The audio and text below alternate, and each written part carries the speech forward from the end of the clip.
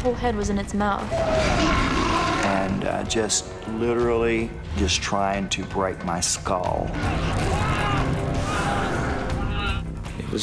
He was eating me. It's everyone's worst nightmare, being eaten alive by a wild animal.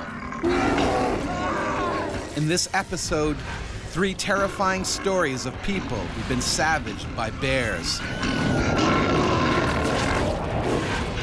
What's it like to become human prey?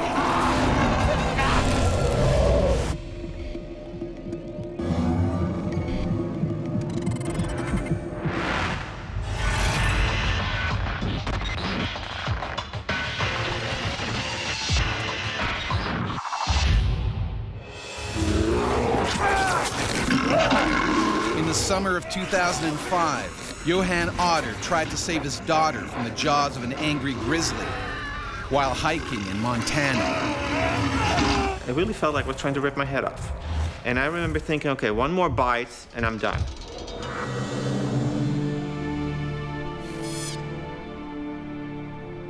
Glacier National Park, one of America's last great wilderness areas. It's home to the nation's most feared predator, the grizzly bear. Every year, grizzlies claim the lives of people who get too close.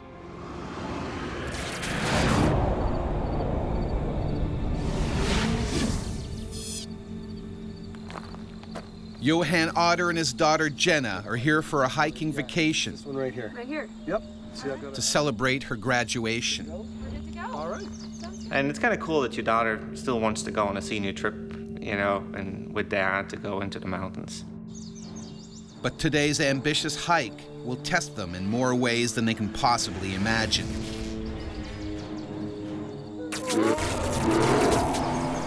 Survival in this wilderness is brutal. This female grizzly is dangerous. She has 2 cubs and will attack anything that comes near them.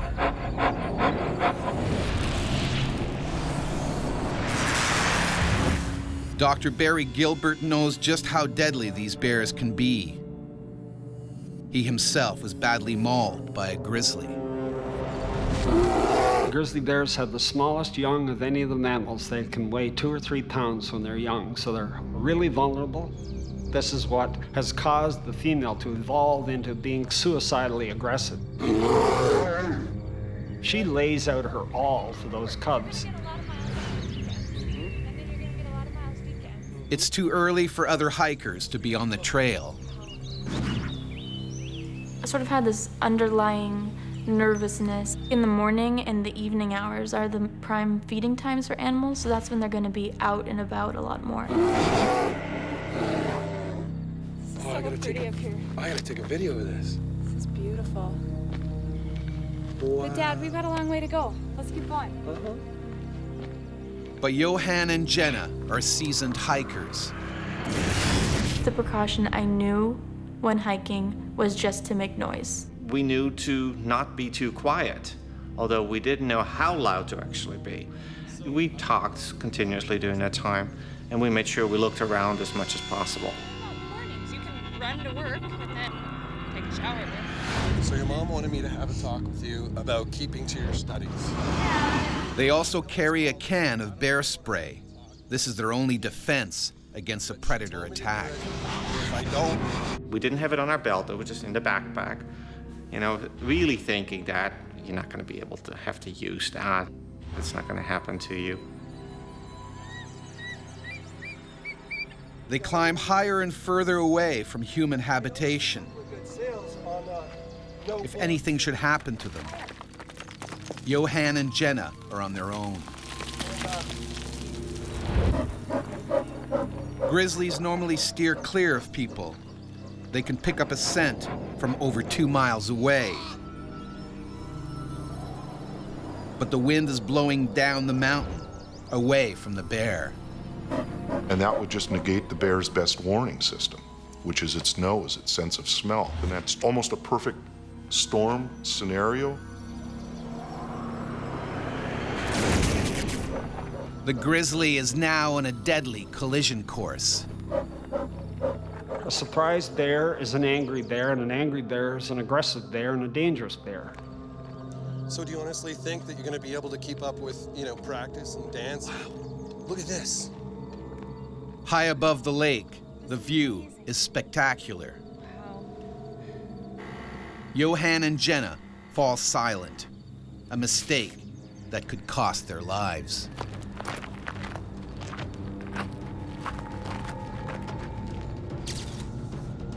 There's a bend in the trail, so you can't see around it, but you don't expect anything to be around it, which I guess is a bad assumption to make.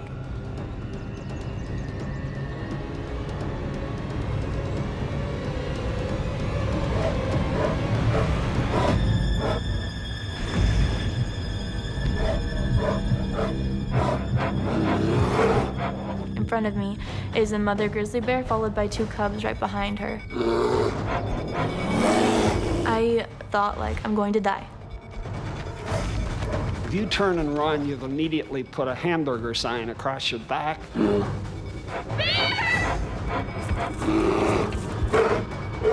To save his daughter, Johan puts his own life on the line. And it's something instinctual. It's not something you actually think about. It basically went into my thigh. The bear bites deep into Johan's leg, again and again, right down to the bone. It wasn't like with holding on to my leg and just kind of being in there. No, it was kind of in-out type of thing. If he wants to live, Johan has to break loose. But there's only one way out, down. I decided to jump off the trail. It was about 20, 25 feet into some bushes.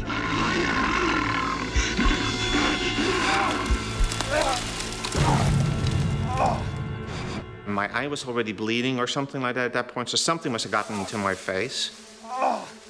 Because the animal went at me like this, so it must have been one of the claws.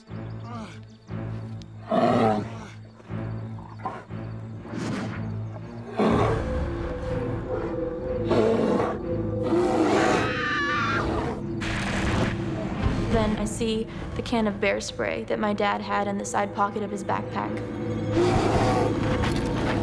I pick up the can, but I didn't know how to work the can.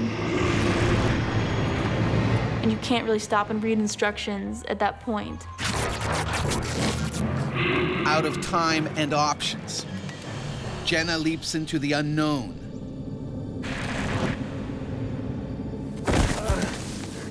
Johan has no idea his daughter has jumped. Jenna, down here! And I see the bear cocks its head back again, looks down at me. By being active, she might have interpreted that he was doing a circle around to get at the cubs. Hell-bent on finishing them off, the bear charges down the mountain. Never felt or seen anything as strong and fast in my life. There's one big piece of muscle. It was lifting me up nearly out of the bushes.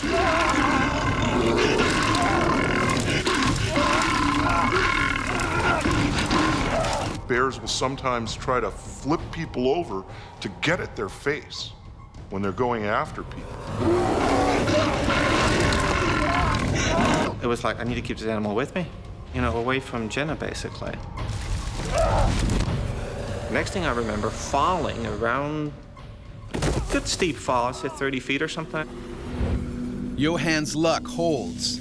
He's cheated death once more. But by chance, Johan has landed on the same ledge as Jenna. And then when I landed down, and here's that bear, it's still, with me.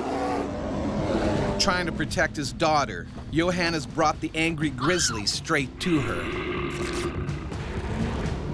Now the bear moves in for the kill.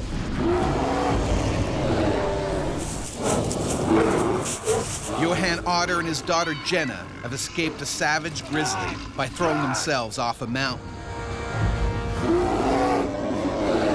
Hot on their trail, the bear is going in for the kill. The animal just wants to get rid of you, to neutralize you, to make you no threat to her cubs. Jenna tries to hide, but Johan faces the predator head on.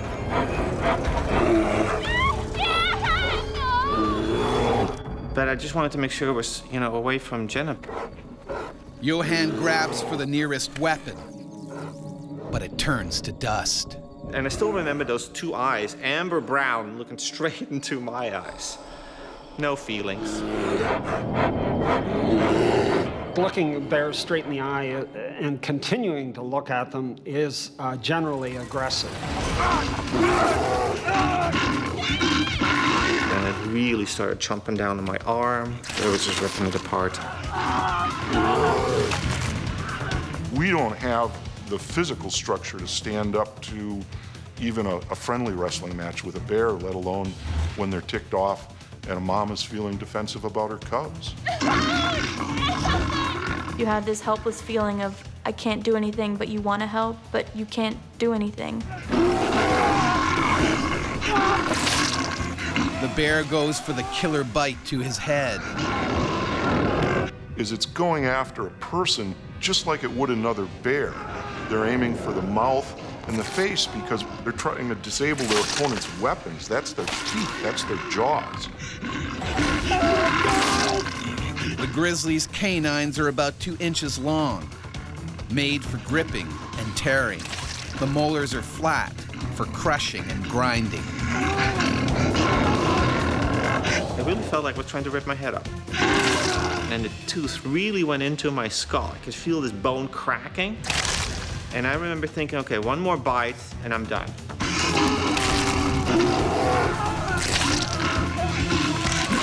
And then I looked down and I'm like, oh, one more fall and I'm dead. But I also knew that if I would stay there, I would be dead.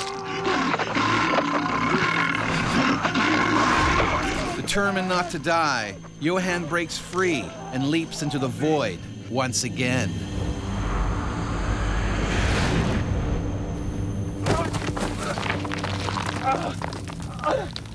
A small rocky ledge saves him from certain death, 1,400 feet below.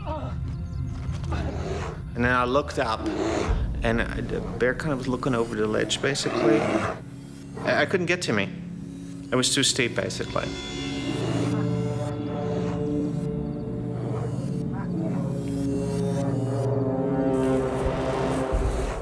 But the grizzly isn't done yet. It can still smell human flesh.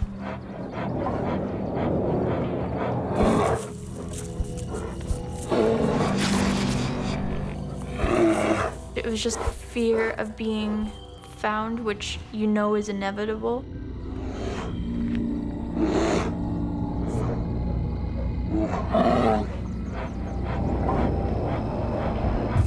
I heard the bear breathing, and it's sort of like that stomach churning, like, oh no, kind of feeling.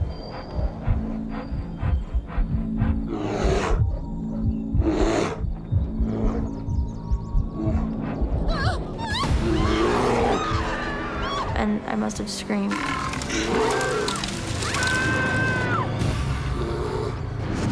Jenna! Worst sound in the world. You've tried to keep this animal with you as long as possible to keep it away from your daughter, and still. Jenna is trapped. Its lower jaw was the one that ripped open my mouth, and the upper one was the one that grabbed onto my neck. And my whole head was in its mouth. Okay, I'm dead. Get it over with.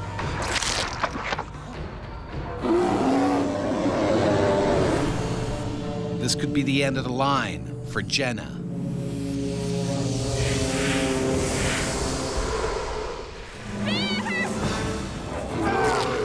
Johan Otter has escaped a savage grizzly attack by jumping off a mountain. The bear has now turned on his 18-year-old daughter. Jenna!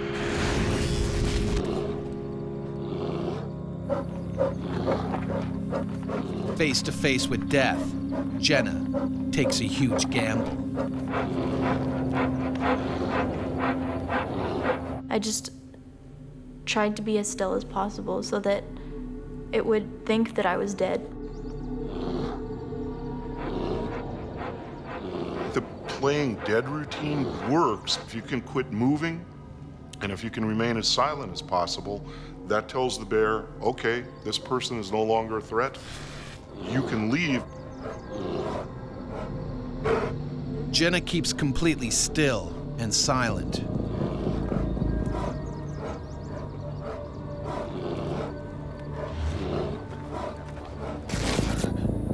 Johan has no idea what is happening.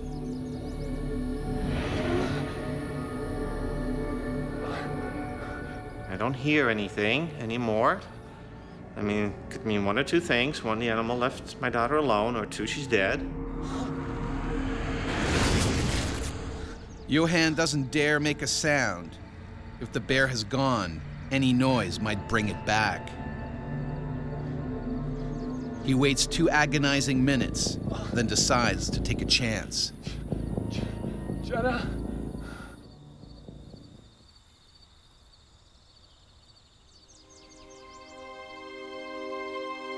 Dad? That's probably the best feeling. I'm sorry. It's still get a little emotional. Are you okay? I'm okay. Her voice was very strong, sounded very healthy. Oh, I think I'm banged up pretty bad. And it was going for my head, and then all I feel was just bone, bone, bone, bone. Like, okay, I'm not gonna feel anymore. That's not good.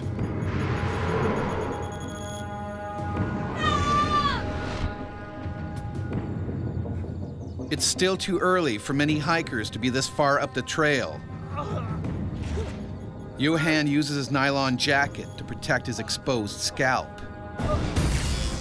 He needs urgent medical attention. Adrenaline triggered by the attack is draining away. He is going into shock. I was getting a little woozy. I was just shaking. I was so cold.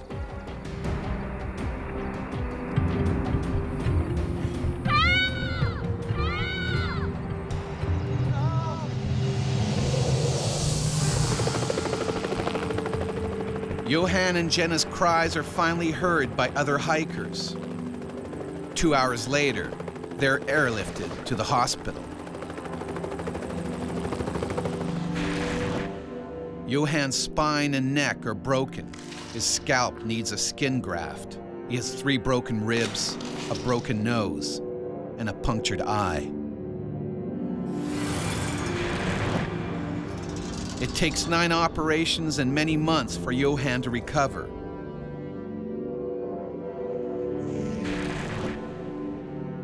Jenna also requires surgery and begins university wrapped in bandages. Yeah, you kind of feel guilty in a way, you know, because you've taken your daughter into a dangerous area. Shouldn't have done that. That's when you get a little emotional, like, you know, shoot, I'm doing this to all these people. I guess folks didn't care. They were happy I was still alive. So. After the attack, experts agree the bear was acting naturally, trying to defend her cubs. They thought she posed no further danger to people, so she was not put down.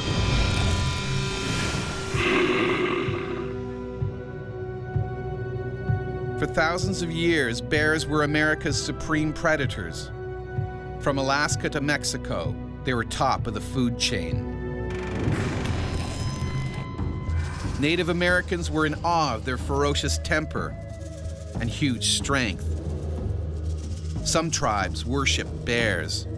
They wore their skin and claws as symbols of power. But killing a bear meant hunting in groups. It increased the chance of coming back alive. European settlers, however, were far less cautious. They saw bears as a dangerous pest that preyed on their livestock. Convinced their guns would protect them, They set out to kill as many as possible. And this was the age of the homesteader. And for those people, if they lost a cow, if they lost a couple sheep, you know, it was a huge cost for them.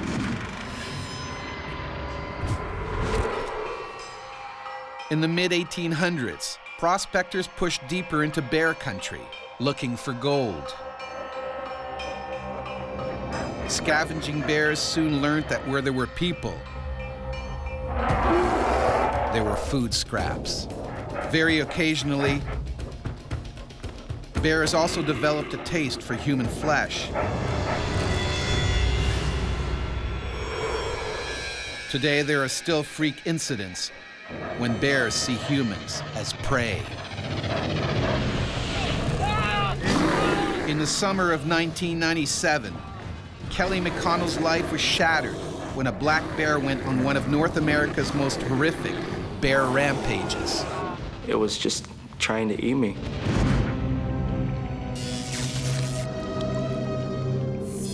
Liard River Hot Springs, British Columbia, a popular place to relax and unwind. It's home to many black bears who feed on food scraps that people leave behind. In rare cases, they can take that terrible next step. It's bears that have been both habituated to people and then food conditioned that have injured or preyed on people. Like other bears in the park, this male feeds on human leftovers as well as plants and insects and the occasional young animal. An opportunistic predator, he's almost always hungry, a potentially dangerous situation. When are we gonna go back to Paris? Where are you gonna go back to Paris? 13-year-old Kelly McConnell and his mother, Patty, are moving from Texas to Alaska to start a new life. They're breaking the long trip with a well-earned rest. We're just gonna relax after a long day of driving. We just wanted to go to the hot springs itself and relax.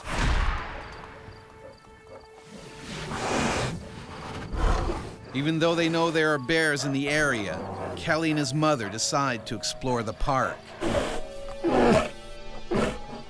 And I actually did comment at that time, I wish that I could see one. And my mother corrected me and told me that I did not wish I would see one. But Kelly and his mother have no idea of the danger they're in. It's so rare. Are going to The bear can smell prey, and it's closing in on them. A predaceous attack, by and large, is a slow approach toward you, constant following of you, if you like, waiting for its tactical advantage to come in and get on you. Hey,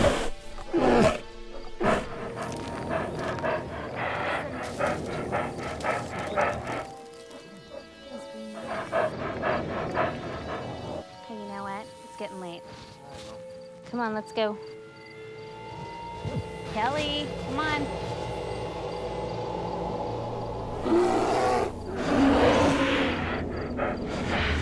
Patty and Kelly have walked into a death trap. Frozen with fear, she has no idea what to do. Kelly. All right, Mom. There's a bear. Yeah, right, Mom. I didn't believe what she was saying. She's always fooling around. I didn't know what to believe. Kelly. Kelly. But it's no joke.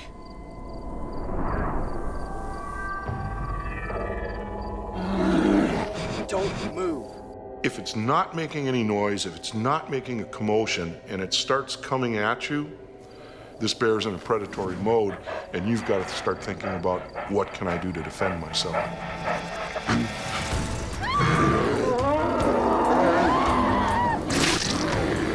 The 400-pound beast viciously attacks Patty. Both she and Kelly are staring death in the face. This bear could rip them apart in seconds.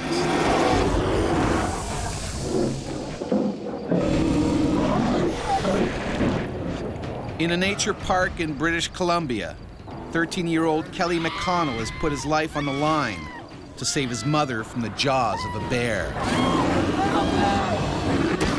And I was screaming for help, and there was no one around. I felt so helpless. The bloodthirsty beast tears into Patty. It was trying to eat my mother. Bears don't always completely kill their prey before eating it. They'll just start eating. And they do that with big game animals, and it's pretty well known that they do it with people too.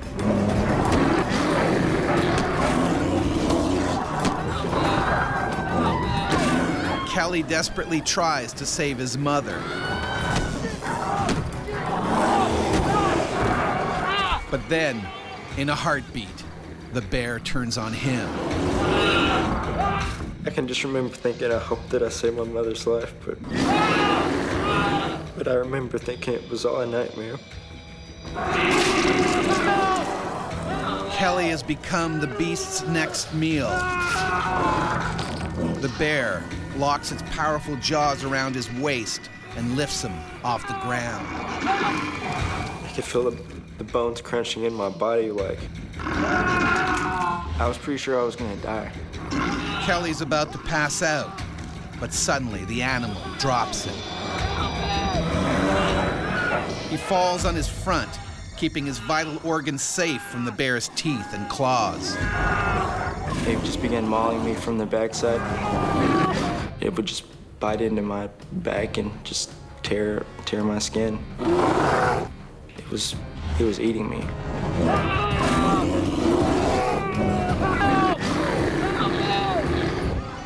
Kelly and his mom are so far from the hot springs, there's a danger no one will hear their screams.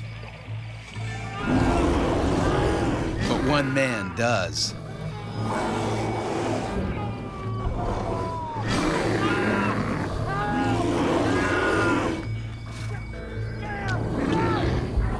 Ray Kitchen, a truck driver, races to the scene and heroically takes on the man-eater himself.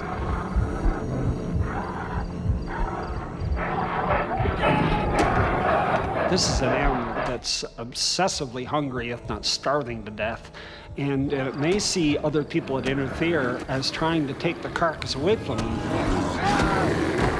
The bear's reaction is explosive.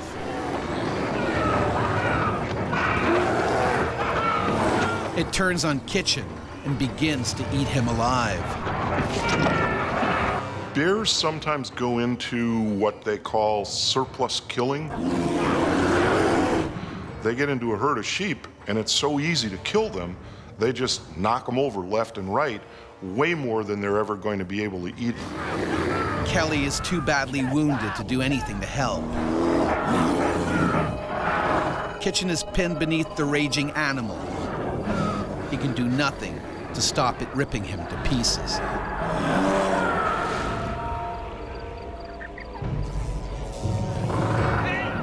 Tony Dowk, a trucker from Alberta, hears Kitchen screaming and comes to help. I couldn't believe what I was seeing. The bear was on Ray Kitchen, mauling him to death. And it stared at me. I was looking at it straight in the eyes. And I hit him dead square in the eyes. And its claws come up and just missed me because I jumped back. Tony is lucky the bear doesn't go after him. Instead, it finally kills Ray Kitchen.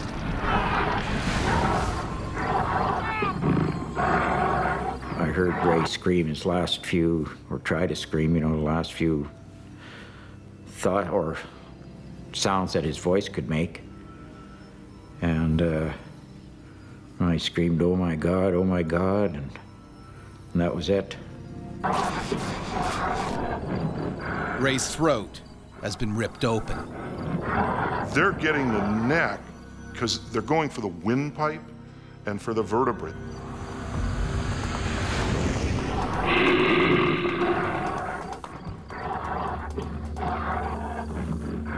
Kelly's wounds are so bad, he can't move. Patty is alive, but very weak. She told me that I should take care of my sisters. And then she told me she loved me. Patty loses consciousness.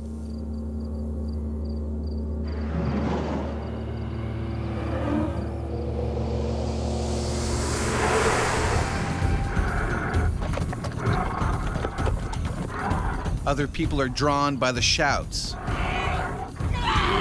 They desperately try to keep the furious bear away from Kelly and his mom. Paramedic Ingrid Bailey joins the frantic rescue effort. Mr. Kitchen was just flat out on the ground, missing a big chunk of his neck. And at that point, I stopped trying to do anything for Mr. Kitchen and went over and aided the other two folks who had already been attacked. Ingrid does what she can, even though she could be next. You gotta put pressure on those wounds. The bear is only a few feet away. It could strike at any moment. We need a breakthrough! Frank, gun, go. The only way to end the carnage is by killing the bear. Keep putting pressure on that wound.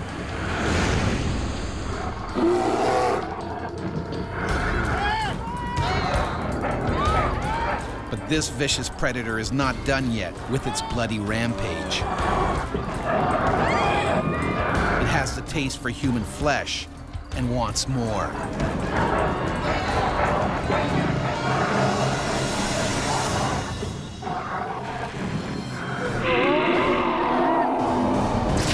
A black bear has savagely attacked Patty and Kelly McConnell and killed the man who tried to help them.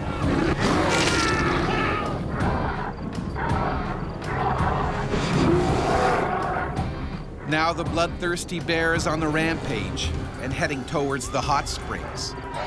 There's panic.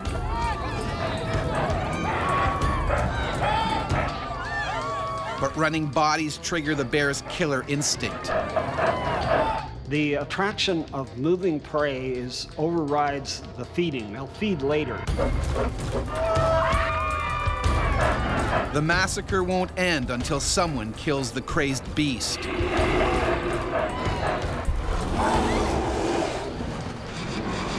Ingrid Bailey is still trying to revive Patty when the bear attacks another victim.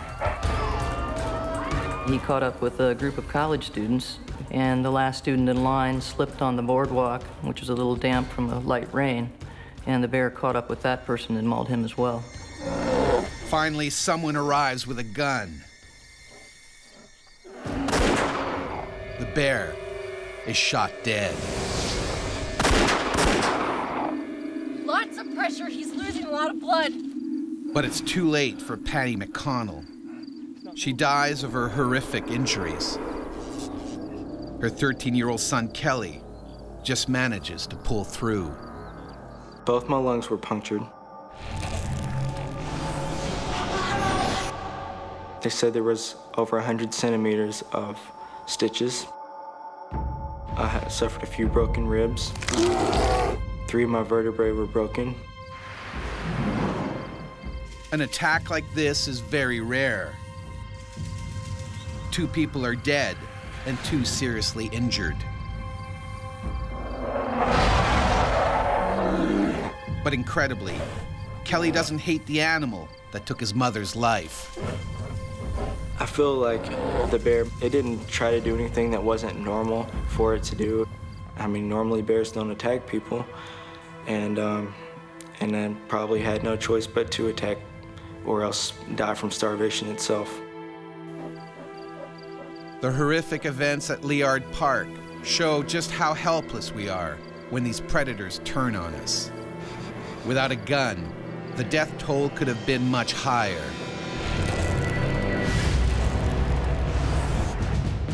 Killing a bear in full attack mode is difficult, even with modern weapons. Back in the 1800s, it was much harder. as Michigan hunter and trapper Franklin Devereaux found out in 1883 when he tried to shoot a grizzly. In the time it took to reload his gun, the enraged bear charged and killed him. Placing a headshot, unless the bear is immobile, is just about impossible. The skull is very hard. With a hammer, you'd have trouble breaking it. In those days, bears were often only injured, and a wounded bear is extremely dangerous. It will stop at nothing to kill its attacker.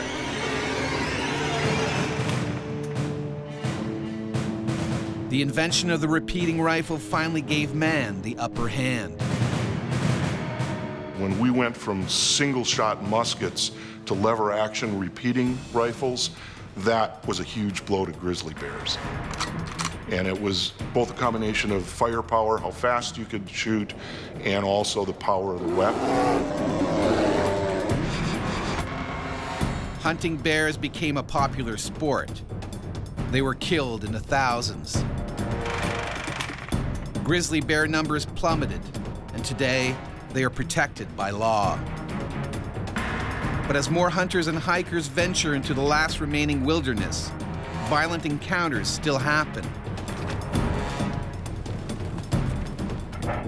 And when an angry bear attacks, even a modern weapon may not save you.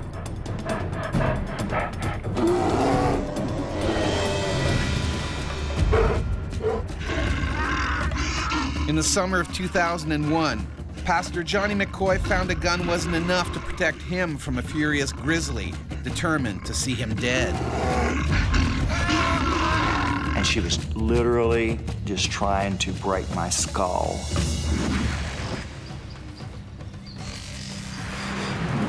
Pastor Johnny McCoy and church deacon Gary Corral are old friends who've been hunting together for years. They're on a 2-week hunting trip in the Alaskan wilderness.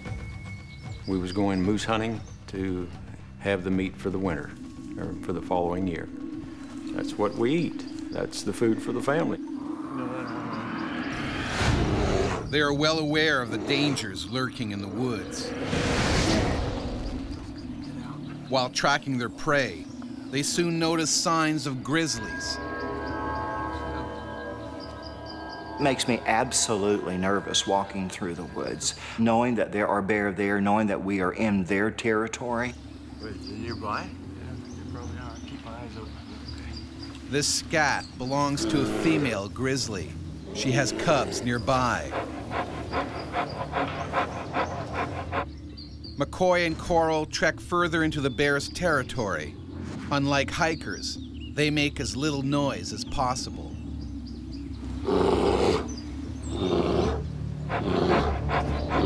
Hunters are probably more prone to bump into bears than other people because they're moving quietly. Catch up to you. All right, I'll be up ahead. Okay. McCoy takes a break. Coral presses on. Alone, he's much more likely to be attacked.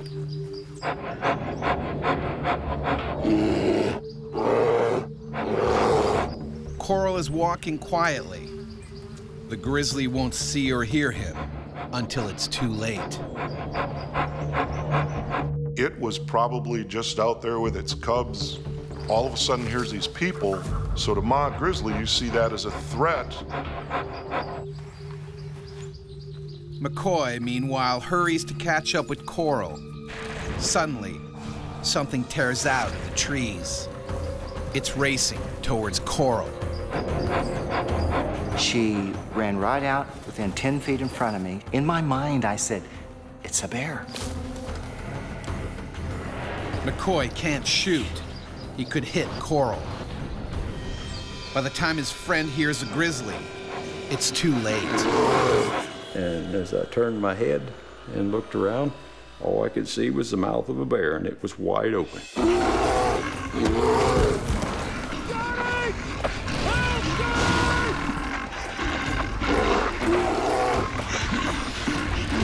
I just thought that the bear's gonna kill me. Today I'm gonna go be with the Lord. At first, Coral's backpack shields him from the deadly claws. The bear was just trying to get the pack out of the way to get it down.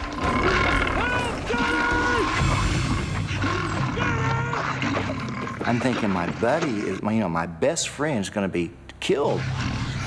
So I'm saying, God, what do I do? But Coral doesn't panic. Incredibly, he pulls his gun out from under him and points it blindly over his shoulder. It wasn't an easy thing to do. I squeezed the trigger and boom. It was instant relief.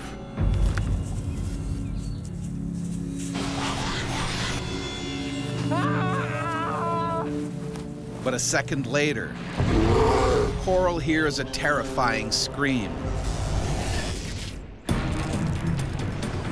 Church deacon Gary Coral has been attacked by a grizzly. He shot the bear, making it let go. Now the enraged beast turns on Coral's hunting buddy, Johnny McCoy. When bears are injured during an attack, it seems that pain is a stimulus to attack harder. McCoy reacts with lightning speed. And I just took my gun, I thought, oh my goodness, and shoved it in her mouth. The grizzly bites down. But when I shoved that gun in her mouth and pulled the trigger, there was nothing. Absolutely nothing. And then she just swatted out of the way. The grizzly leaps on McCoy with a vengeance, biting deep into his arm and shoulder. And I've never heard any more agonizing screams of horror than the screams that I heard him put out.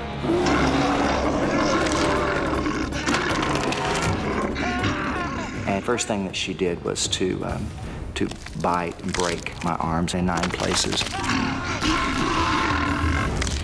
A grizzly's jaws can exert over 750 pounds of force. It's like being hit by a sledgehammer.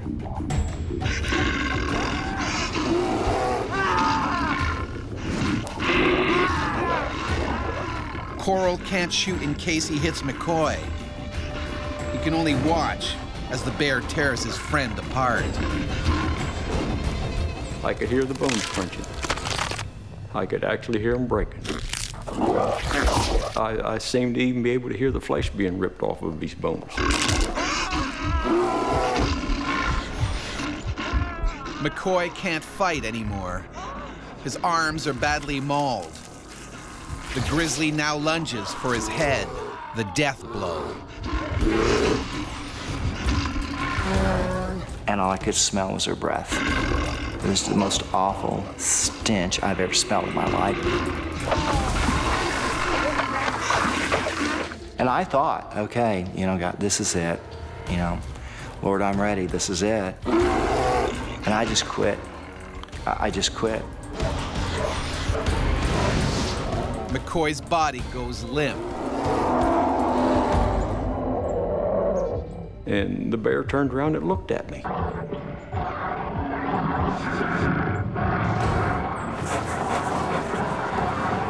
Suddenly, the bear runs off.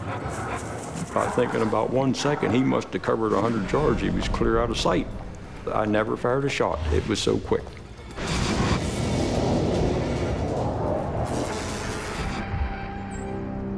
McCoy is in bad shape. I'd already resigned the fact that I was not going to make it. I could have bled to death. Johnny. Both his arms are badly injured. His scalp is shredded. His ear is torn off. One eye hangs from its socket. Talk to me. Talk to me. Coral must act quickly to save his friend. Well, we had lots of game sacks. So I took the game sacks and put his scalp back on as good as I could and put his eyeball back in his head and stuffed his ear up in there and tied the game sacks on him. And when I got done, I looked at him and I thought, oh my, I thought, how am I ever going to get him to stand up?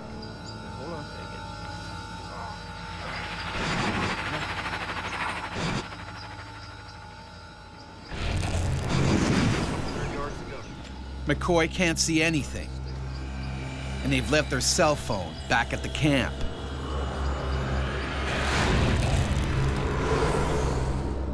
It takes the injured hunters 3 hours to get there. Eventually, they are airlifted to the hospital. Emotionally, I'm still dealing with that. It's tough. If I'm under a lot of stress, my wife has to wake me up because I'm fighting with a bear all over again.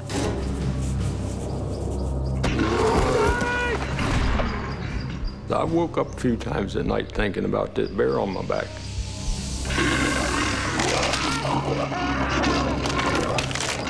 With the bear tearing him apart, and the bones crunching, sure, you don't ever forget that. The grizzly bear was later found dead of the single gunshot wound.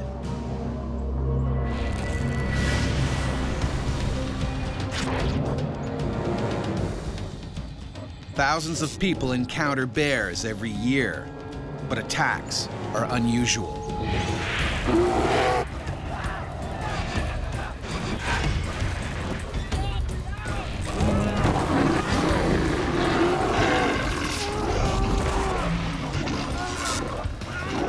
It's most likely one of two causes.